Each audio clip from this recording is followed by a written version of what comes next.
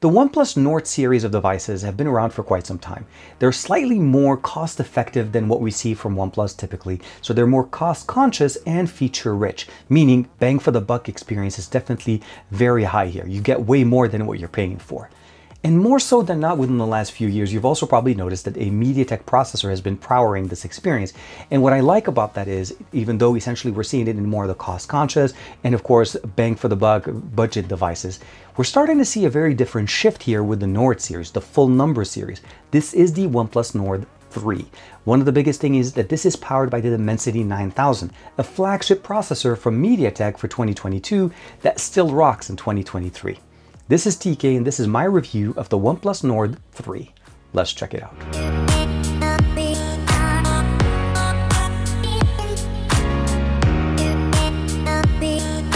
Like and subscribe and make sure you hit that bell icon so that you're always notified to whenever we have new videos on the channel. What we have in front of us is the actual box, and we obviously have it in that nice beautiful green color.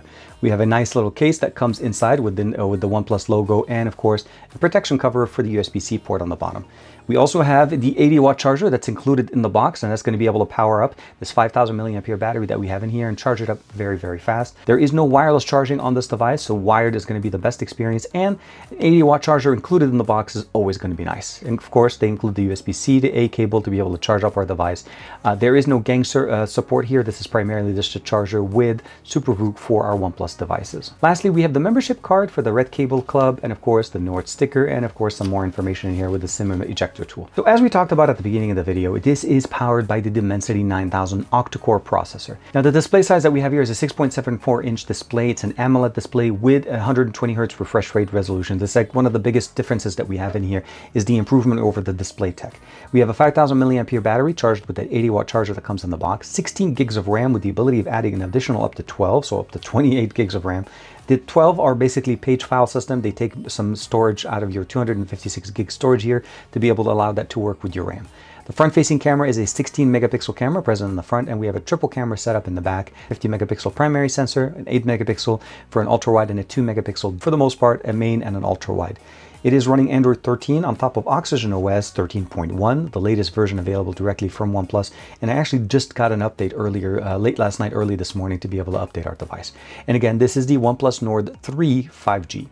I've been using it in the US here. Let's go ahead and turn off the Wi-Fi section. I want to show you guys real quick.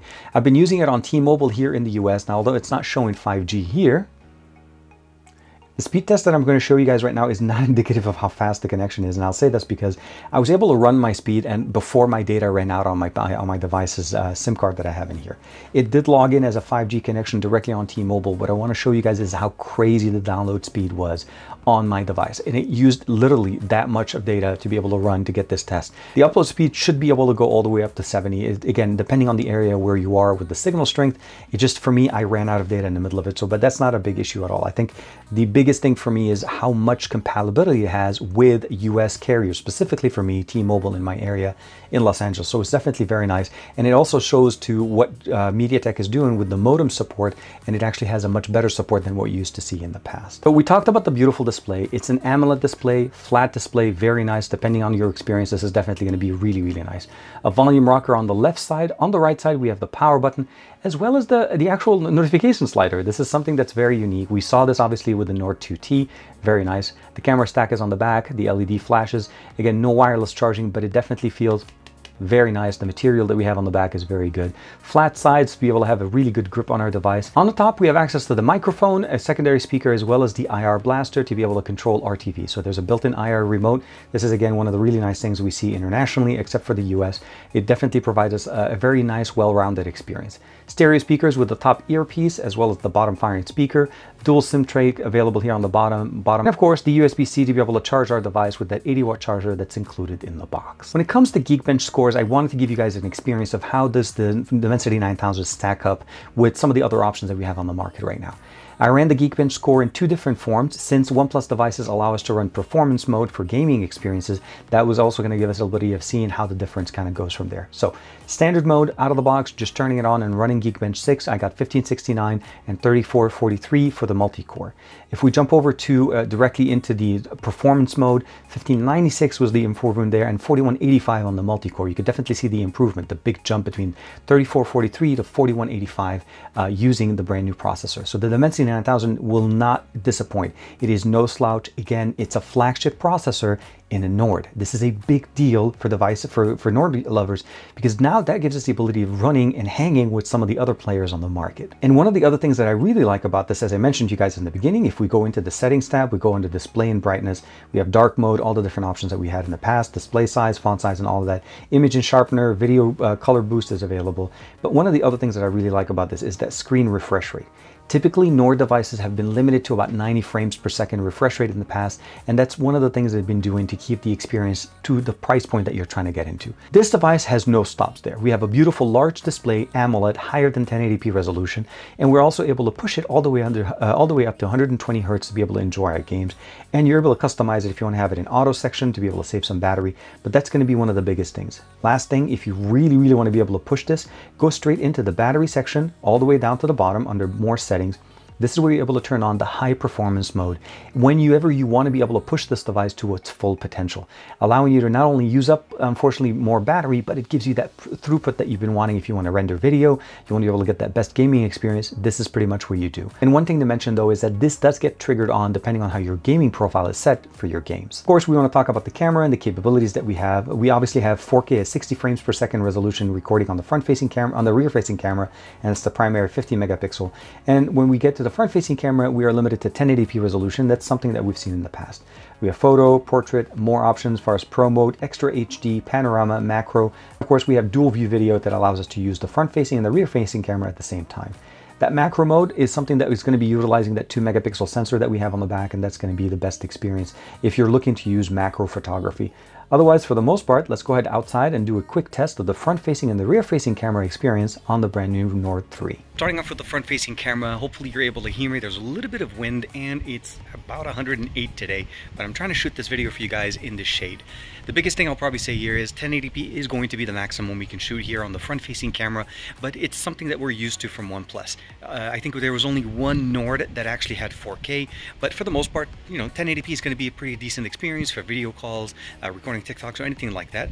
Let's go ahead and switch over to the main sensor on the back and of course get that 4K 60 goodness. Now switching into the main sensor on the back, the biggest thing obviously here is the 4K 60 frames per second resolution. Now this is supported without any AI enhancement. If you do turn that on, you're automatically dropped down to 1080p, and also it's only supported on the main sensor. So if you want to be able to record this, this is going to be the best resolution. The main sensor on the back is giving us that 4K 60, and this obviously will be the best experience on this device. 1080p on the front, 4K 60 on the back, and of course all the other powered experiences by the Dimensity 9000 on this device. As you saw there, the video obviously looks absolutely fantastic. That primary sensor on the back is always going to be the best experience on most OnePlus devices, and it definitely does not disappoint here. The next thing we're going to talk about obviously is sound and some of the experiences we're able to do to customize the experience here. We have Dolby Atmos configuration built in, so that's going to be playing our EQ to customize the sound between videos, playing games, or even have it in more of an adaptive mode. Turning this function on not only supports the video, also supports you getting that really good experience from the speakers, and of course Bluetooth headphones if you're going to be connecting them there. But let's go ahead and go directly into YouTube. We're going to play our favorite song. This is Alex Scrindo Jumbo by NCS Release. We're going to go ahead and put the volume at 100% just to be able to test out the stereo speakers that we have in here. Jack it up.